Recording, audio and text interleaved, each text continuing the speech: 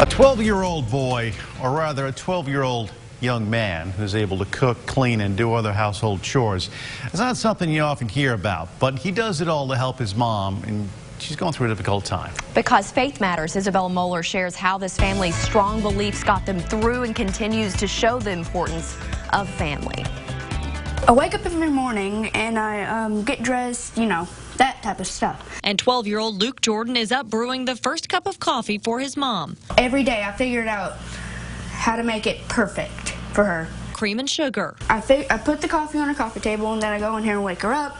The preteen's mom, Lori Jordan, now up and at him, but at a slower pace. I started having problems walking, and then I was diagnosed with Chiari malformation. A neurological disorder where the bottom part of the brain pushes out of the skull and onto the spinal cord. And it's what pushed Lori further away from her former normal life.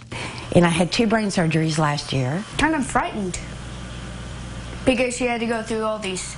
She had to go for surgery and all these other complications. For the last 3 years, he's taken over more and more and more as I've gotten worse and had more struggles.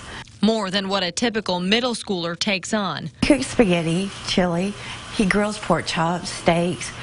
I sweep, I mop, I vacuum, take care of the yard. Tears me up when I think about all he's taken on. Is only 12. And while these two may be drained by the end of the day, I don't know how we would have made it through without God.